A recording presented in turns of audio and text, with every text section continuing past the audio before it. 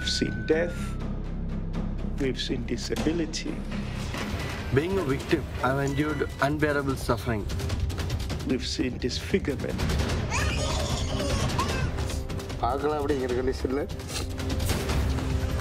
Crisis is a good word for what's happening at the moment.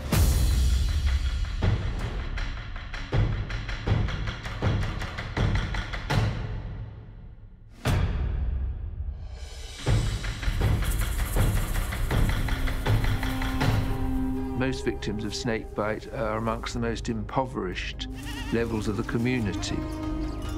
I'm only asking God and wonder why this had to happen. It's a cobra. Okay, so the people raising their arms have been bitten by snake. This is the reason why people get bitten by snakes all the time. Bare feet, bare feet.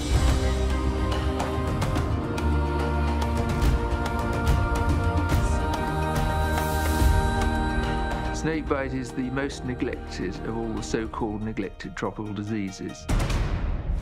So he sold 25 goats to buy the treatment for his kids, and now he has no source of income. This is the only one left?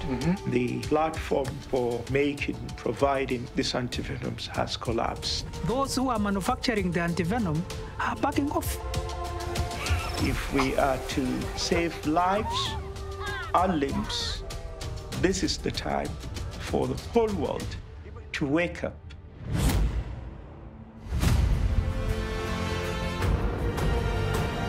It's probably the best chance we're going to have to get snakebite properly on the world's radar.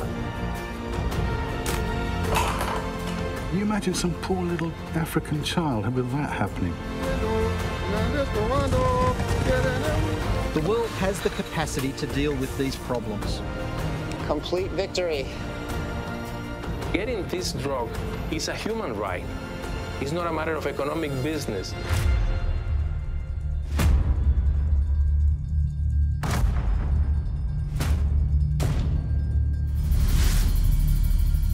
Can you imagine the distress of running from your home, perhaps in the night, with a child on your back, suffering from snakebite, screaming in pain,